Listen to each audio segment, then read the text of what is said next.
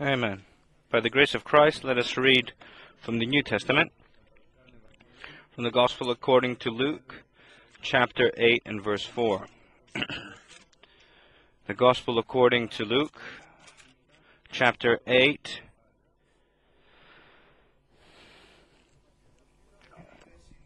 and verse 4. And when a great multitude had gathered, and they had come to him from every city, he spoke by a parable. A sower went out to sow his seed, and as he sowed, some fell by the wayside, and it was trampled down, and the birds of the air devoured it. Some fell on rock, and as soon as it sprang up, it withered away because it lacked moisture. And some fell among thorns, and the thorns sprang up with it and choked it. But others fell on good ground, sprang up, and yielded a crop 100-fold. When he had said these things, he cried, "He who has ears to hear, let him hear." Then the disciples asked him, saying, "What does this parable mean?" And he said, "To you it has been given to know the mysteries of the kingdom of God, but to the rest it is given in parables, that seeing they may not see, and hearing they may not understand." Now the parable is this: the seed is the word of God. Those by the wayside are the ones who hear. Then the devil comes and takes away the word out of their hearts, lest they should believe and be saved. But the ones on the rock are those who, when they hear, receive the word with joy. And these have no root, who believe for a while, and in time of temptation fall away. Now the ones that fell among thorns are those who, when they have heard, go out and are choked with cares, riches, and pleasures of life, and bring no fruit to maturity. But the ones that fell on the good ground are those who, having heard the word with a noble and good heart, keep it and bear fruit with patience. No one, when he has lit a lamp, covers it with a vessel or puts it under a bed, but sets it on a lampstand, that those who enter may see the light. For nothing is secret that will not be revealed, nor anything hidden that will not be known and come to light. Therefore take heed how you hear. For whoever has, to him more will be given. And whoever does not have, even what he seems to have, will be taken from him. Then his mother and brothers came to him, and could not approach him because of the crowd. And it was told him by some who said, "Your mother and your brothers are standing outside, desiring to see you." But he answered and said to them, "My mother and my brothers are these who hear the word of God, and do it." Amen. The truth is that Jesus Christ does not show partiality. He doesn't behave differently toward his mother and his brothers. It doesn't behave differently to any other person that approaches him. For that reason, when his mother and his brothers wanted to see him,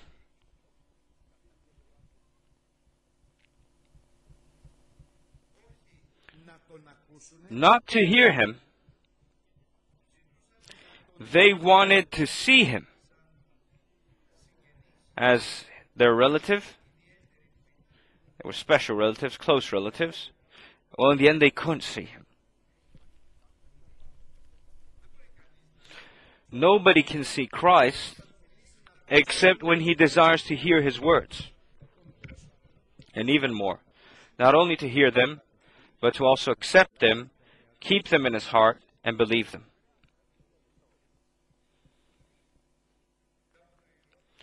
At one time, Herod asked from Christ to perform miracles before his eyes, but he didn't.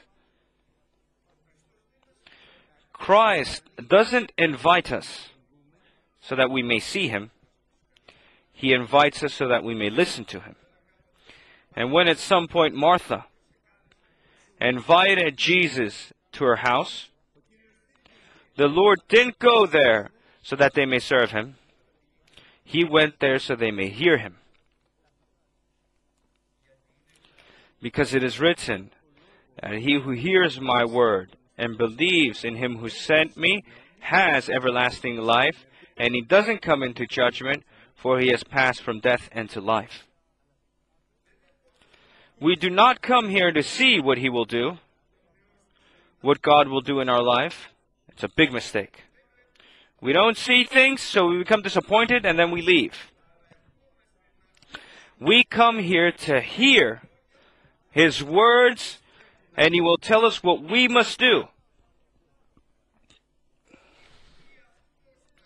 Not what he will do. We won't see what he will do.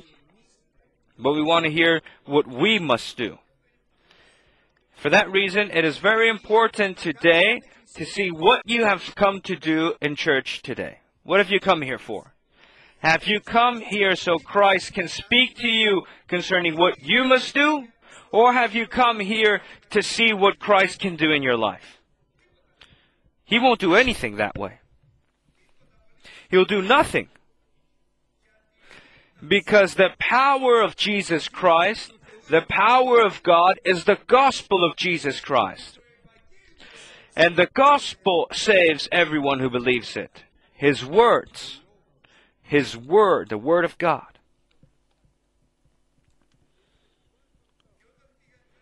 And when some people went and said, your mother and your brothers have come and they want to see you, but they cannot come now, the Lord didn't say, we'll make it easy for them. He doesn't want those who just want to come and see him and take from him to see what he can give them. It doesn't make the way easy for them. But he wants and makes the way easy for the people who come humbly, recognizing that they know nothing, they can do nothing, they've made many mistakes, to hear, so that we may hear what Christ will tell us, so that we may do it, and then walk and reach the city of blessing and joy. That is the New Jerusalem. And the answer of the Lord, who said, your mother and your brothers have come to see you, he said, my mother and my brothers are those who hear the word of God and do it. Who come to listen to the word of God so that they may do the word of God. These are the ones that are close to me, my beloved, my friends, the children of God, my brothers and sisters, my joint heirs with me, my co-workers, my men servants and maid servants. For that reason, what the Lord encourages us is, be careful how you hear. Do you hear with faith? Do you listen with lack of faith? With curiosity? With interest? Or the way that God wants, with the intention to obey him? With trust in his words and with the intention to obey them? And subject ourselves to the word of God. Who governs your life? Is it you with the help of Christ? Then this is wrong. Or is it Christ who governs your life the way that he wishes and you have trusted him completely? And this is the correct way. Who is the boss?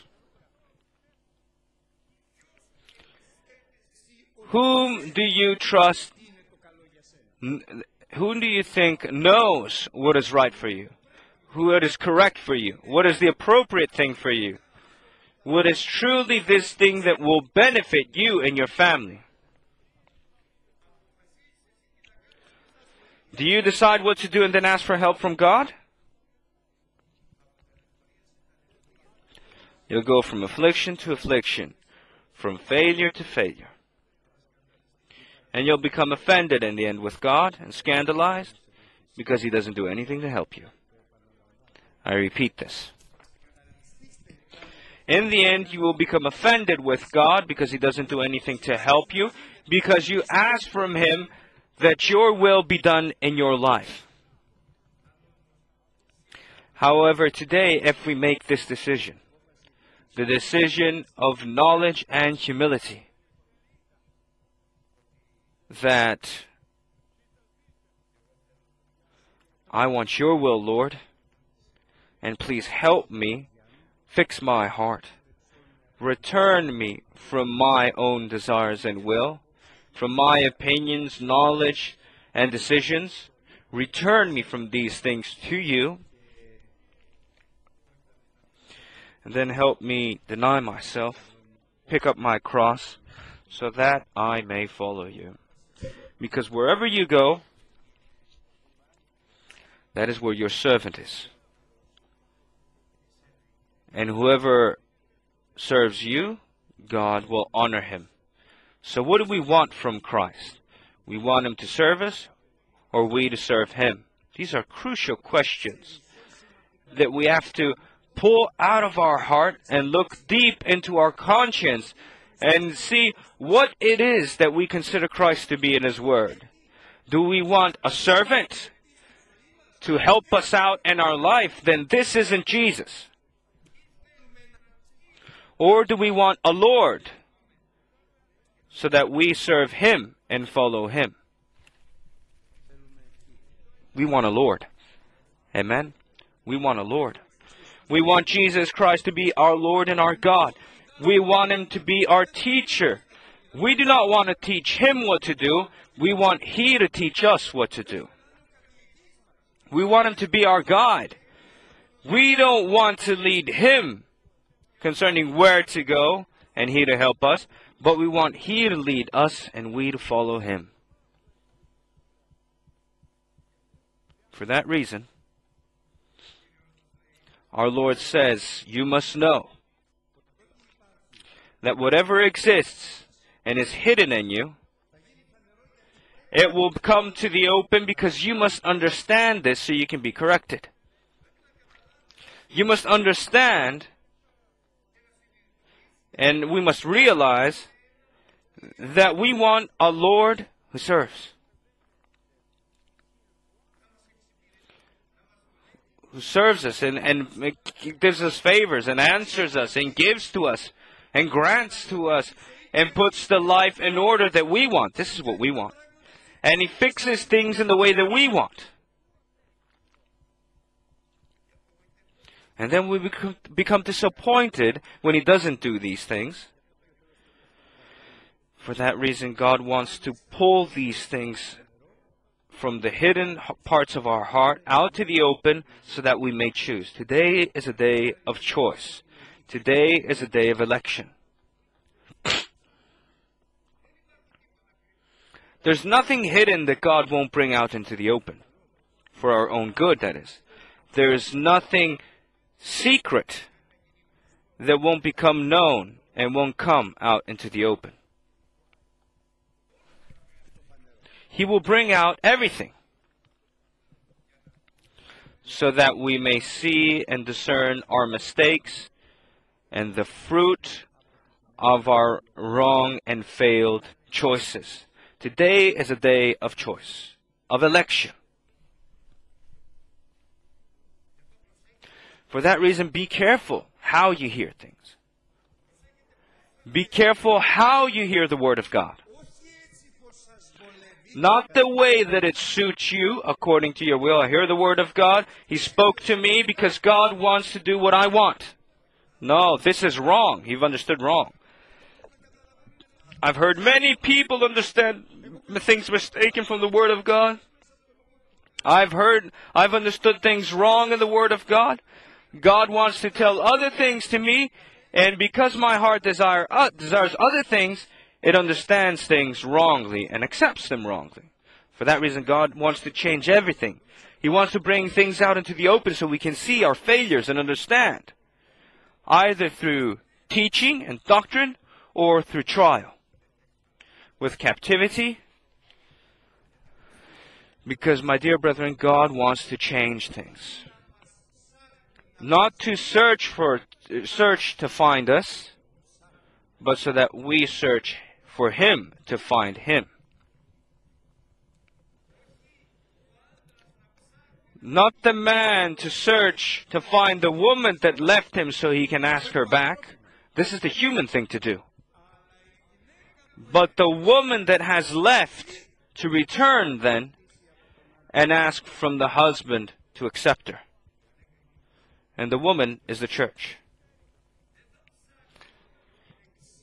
God won't be searching for the church so He can bring her into order. The last church. The glorious church I'm talking about now. But it must be that the church will search for her Lord, to hear His words, and obey them. For that reason, be careful how you hear.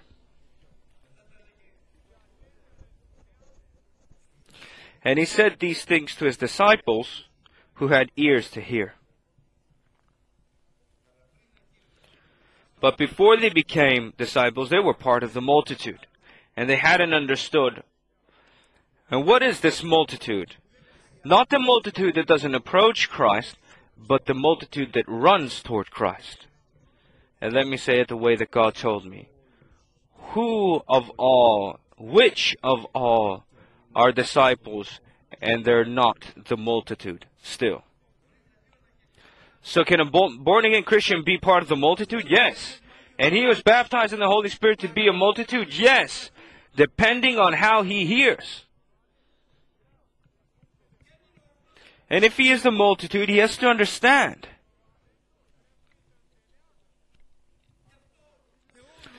For that reason, to all of us, he says, not only for those who are on the outside, but for the disciples. He says this parable, the sower went out to sow his seed. And while he was sowing, other seed fell on the wayside, and it was trampled down, and the birds of the air devoured it. Some fell on rock, and as soon as it sprang out, it withered away because it lacked moisture.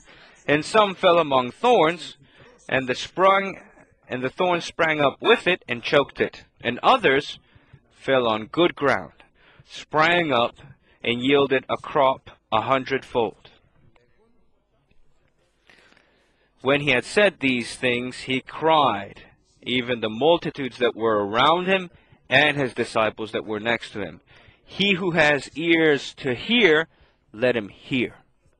He who has ears so that he may hear, then let him hear this. But pay attention how you hear. Pay attention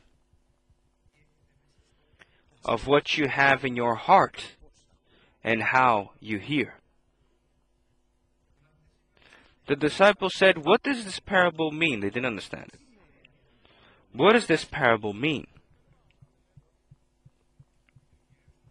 And the Lord told them, "To you it has been given to know the mysteries of the kingdom of God.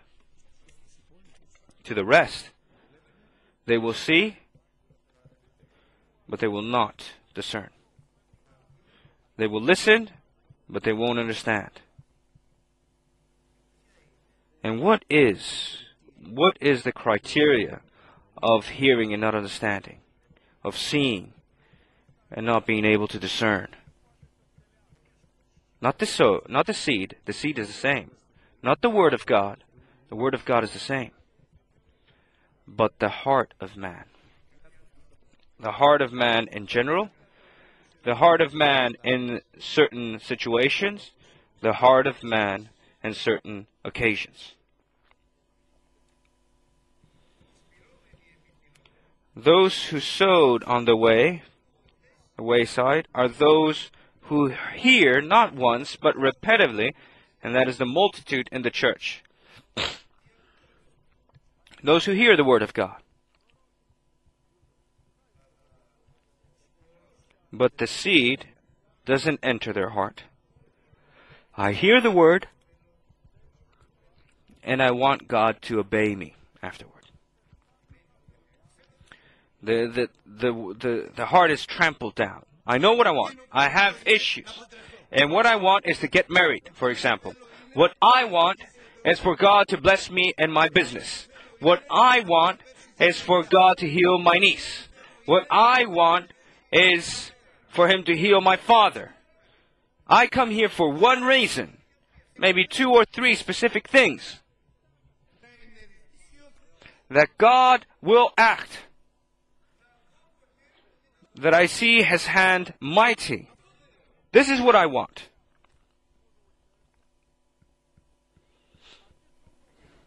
And the Lord said, then you're the wayside. The Word of God falls. You've been listening so long.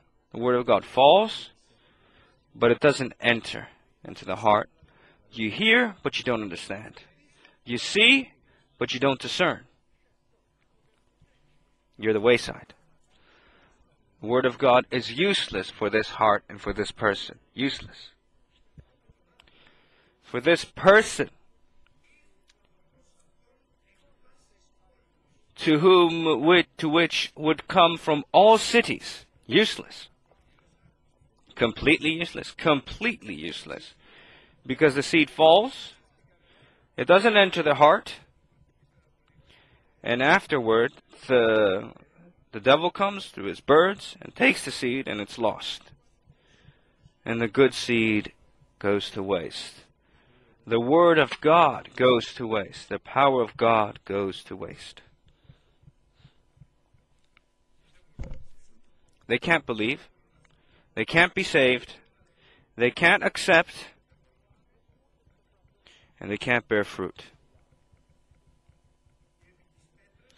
Those who are in the rocky area, when they hear the Word of God, they receive it with joy immediately, but they have no root, and in the time of temptation they fall away. For temptations will come. God will permit this to happen so that your faith may be tested and your submission to the Word of God. It can't be that temptation won't come. Even in the paradise of Eden, where things are very good, created very well by God. One couple, children of God, Adam and Eve. God permitted temptation to them so that their faith may be tested. For that reason, the Apostle James says, consider it all joy when you fall into various temptations. Because the test of your faith, when you're tried in the faith through temptation, this will have a perfect work. I heard, I accepted,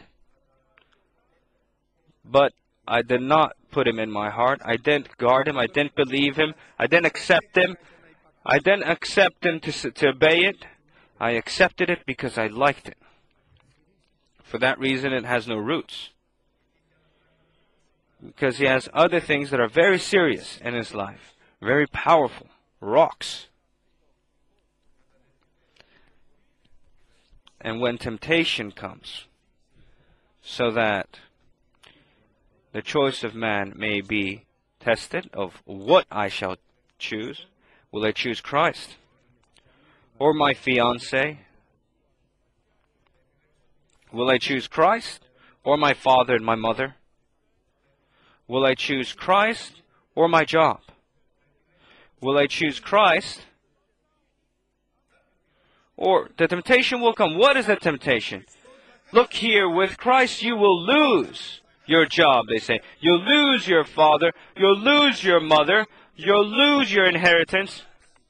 You'll lose everything. But what does the Lord say? Seek the kingdom of God first and His righteousness, and you will win everything else. Now, whom do you believe?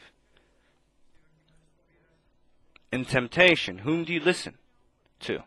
Whom do you trust?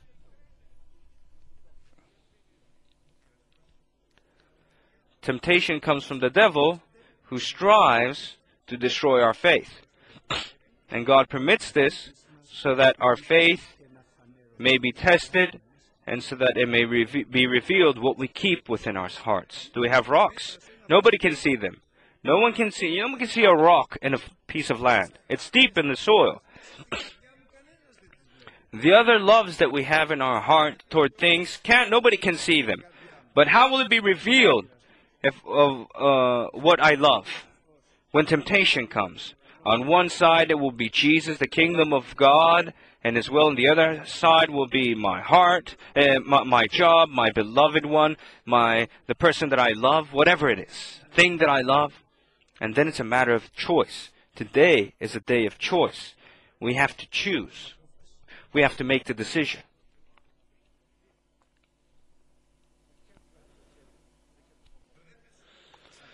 Now the ones that fell among the thorns are those who, when they heard the word of God, but under cares and riches and pleasures of this life, they go out and are choked and do not bear any fruit. Now it is where you go, how you listen, and where you go. Where do you go? Do you go to deal with cares? Do you go out for riches? Do you go out to pleasures of this life? Where do you go? If you go toward riches, toward cares, and toward pleasures of this life, then you won't bear fruit. You'll dry up. You'll fade away. You'll drown. We know that riches and cares and the pleasures of this life, the pleasures of this life is the desires of the flesh, riches is the arrogance of this life, and cares are the desires of other things. It is the mind frame of the world. And whoever has the mind of the world, the love of the Father isn't in him. And if man doesn't have the fatherly love to take care of him and protect him and nourish him, and he doesn't have the grace of Christ, he doesn't have also the power of the Holy Spirit. So what are you mindful of? What is your great ambition? What is this thing that pulls you, that lures you, that leads you? Where are you going?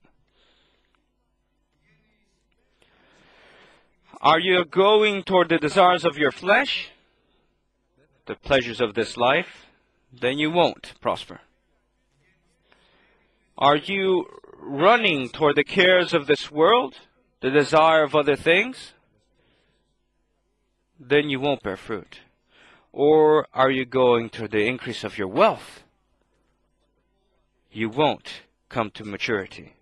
Even if you hear the word of God, even if you come to church, even if you pray, even if you ask to see what God will do, you've made a great mistake. God won't do anything for you. Because God doesn't want to do things. He doesn't want to bless you in your cares of this world, in your riches, and obviously in the pleasures of this life. There, whatever it's hidden, He will bring it out into the open so you can understand, so that we can understand. So, my dear brothers and sisters, within evil times and the latter days, the Word of God that is without lie and divinely inspired reveals to us immediately, not through a dream as He did to Jeremiah, but with the divinely inspired Word of God that is without lie, the Word of Christ, the Gospel of Jesus. He reveals to us clearly, crystal clearly, and absolutely who we are today, where we're going, and where we will end up. And because He is so good, this God of ours, He reveals it to us at a personal level to every one of us, since we know what we keep in our heart, and the only one of us who knows what we know in our heart completely, other than us, is the Lord. So today, He reveals to us and shows us. And the Word of God is yes and amen. It's without lie. Things can't come otherwise. This is the voice of the devil. This is how things will come, the way that the Word of God says, the way that the book, that our construction manual says. It can't be that the book that the creation, the creator of the car that I have to be wrong. This is what I must do to sustain it, this is what I must be careful, and this is how I must drive it. And you have to service the car every so often. Take care of it and inspect it. And we have a service every Sunday. Every Sunday we must have a service, at least. When we stand in the presence of God, we open our heart to Him, and we bring out our heart, and we ask from God that He not be the one to pull it out from us. Today we want to return to Him, so that He may fix our heart and make it return, but through teaching, and not through captivity, and not through afflictions. The good heart, now to the good land, the good earth, they are the ones who have heard the word. They hold a good heart, a faithful heart, sincere heart, that is straightforward, according to the heart of God. And they bear fruit with patience. Not just like that. But now, God loves us. He is our Lord. And He wants to return us so that we may return. What does the farmer do to the trampled earth? I've told you that my father and I were farmers in the old time. There were parts that we would step on and pass so we can reach the end of the field. Pass in the field. And the more the time went by, and the harvest would end, the stuff, my father would say, so much more would the paths become and broader.